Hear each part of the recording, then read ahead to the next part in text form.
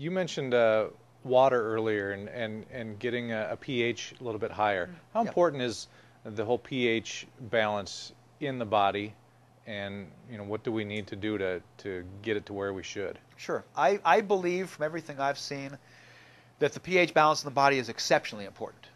Most of the people that talk about pH don't know what the hell they're talking about. And so somebody will say, you're too acid. Hmm. I've got this thing about teaching, but trying to teach in a way that isn't putting somebody down. I mean, I want people to learn it. So somebody will say, to somebody else, oh, you're too acid. And I'll be in the room and they'll know who I am. And I'll stop them and I'll go, what do you mean by she's too acid or he's too acid? Well, they're too acid. Well, do you know what the pH scale is? Well, yeah, sort of. Well, what does it go from? I don't know. Well, it goes from 0 to 14. Okay, and do you know what 7 is? And they may know. Yeah, 7 is neutral by definition. Hmm. So if 7 is neutral by definition, then you do not have acid until you're below 7. So if you tell that person they're too acid, are you saying that their blood is below 7? And the person who is ignorant, not stupid, could be a very smart person, is ignorant, says, well, yeah. I go, well, that's not true. Well, how do you know? They're not dead. If you have a below 7 pH of your blood, you're dead. Hmm. So people use this term without knowing enough about it. So yes, pH is very, very important. It seems from the experts that I listen to, and I'm always willing to learn something new, that the blood of a healthy person, the blood itself, should have a pH of 7.40 to 7.46. But very few labs are testing blood pH. The body will do everything within its power to keep the blood pH in the range it wants to be in because everything works better. Sure. And so it will, for example, if there are too many acid-forming foods coming in, because somebody happens to love coffee, which is a phenomenally acid food, or tomatoes, which aren't necessarily bad for you, but if you eat a lot of them, they're very acid-forming. So it just depends. Sodas, oh my goodness, sodas are extremely acid. Between coffee and soda pop, people are trying to push their body in the wrong direction.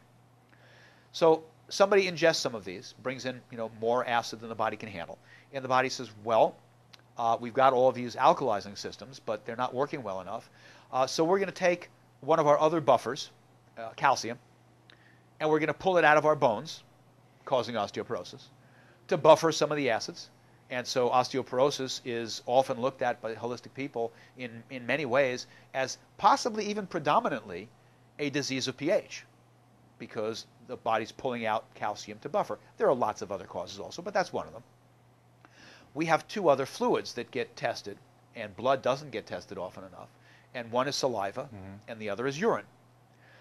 It appears from all of my training that your saliva pH should be similar to the blood pH, but as a general rule, I'm just going to say I want the saliva pH of my patients to be between 7.0 and 7.5 all day long.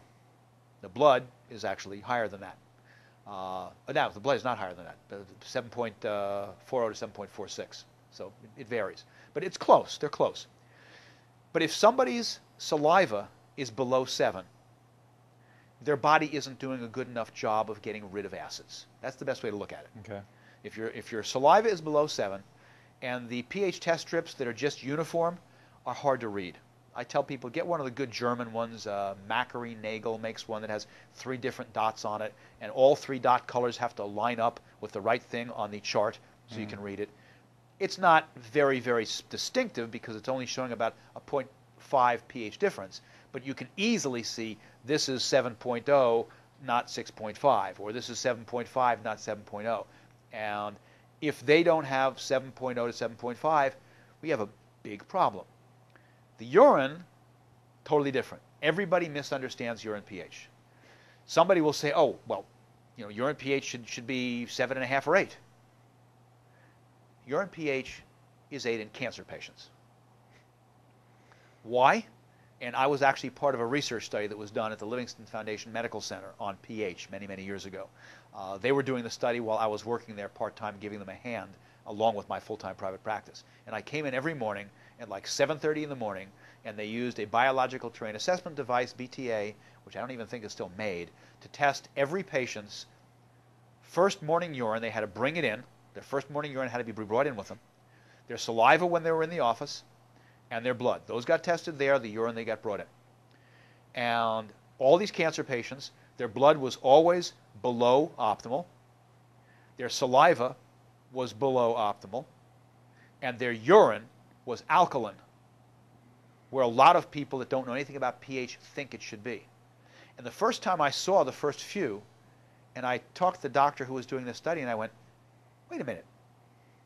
We just saw 3 cancer patients with major cancer in their body that are here at the cancer clinic, and all their urines are 7.8 to 8.2. What's going on?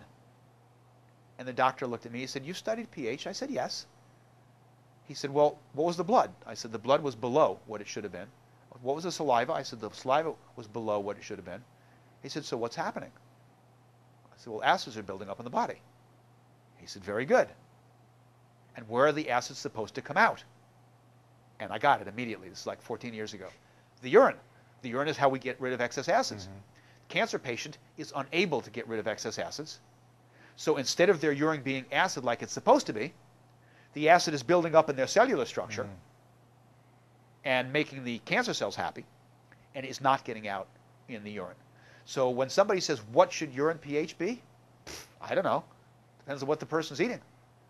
If somebody's eating a lot of the wrong things, maybe their urine pH should be 4.5, because we got to get a whole bunch of this acid out. You know, maybe if they're eating fairly healthy, it should be 5.5. Maybe it should be 6. Maybe it should be 6.5. But it shouldn't be 7.5. That's where we get rid of our acids. How come their urine isn't acid? So unless we're giving them alkalizing salts, you know, chemicals to help alkalize the body, which will of course change the urine, I wouldn't want their urine to be above 7. I want it to be below 7. Now, if you change that question and you say, well, but how about populations that never get cancer?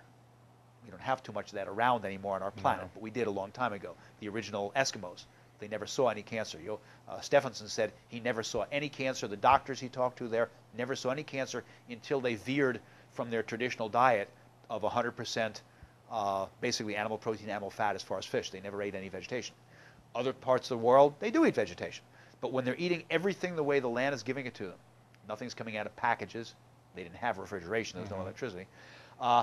What are those tribal populations that are in exceptional health? If we can still find a couple that good old, you know, human, whatever you want to call us, hasn't made inroads in and changed what they're doing. But if they're really eating their traditional diets, and therefore they don't have coffee coming in, they don't have soda pop coming in, they don't have, you know, overcooked meats coming in which make lots of acid, whereas the rare or raw meats don't.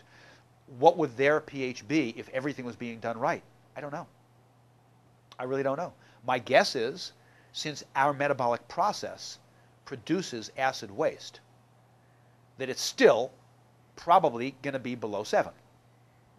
But maybe if you're eating so many vegetables that are alkaline, maybe it's still going to be able to be 7 or above, and it's still getting rid of some. I don't know. But it sure as heck is not going to be super low because they don't have all these extra acids that we have to get rid of, nor is it going to be super high because the body has acidic waste that it has to get rid of. So it would be an interesting study to study traditional populations, and maybe somebody has, and it's not a research study I've looked at.